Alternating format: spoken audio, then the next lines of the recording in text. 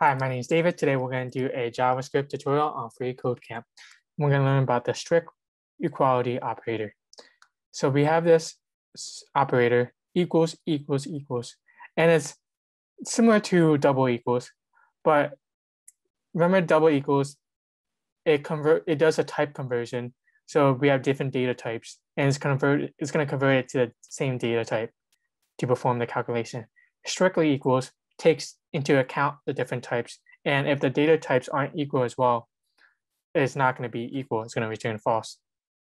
So for this, it's going to return true, but this will return false because this is a number and this is a string.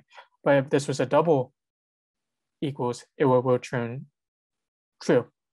So for this exercise, it wants us to use a strict equality operator in the if statement. So the function will return the string equal when value is strictly equal to 7.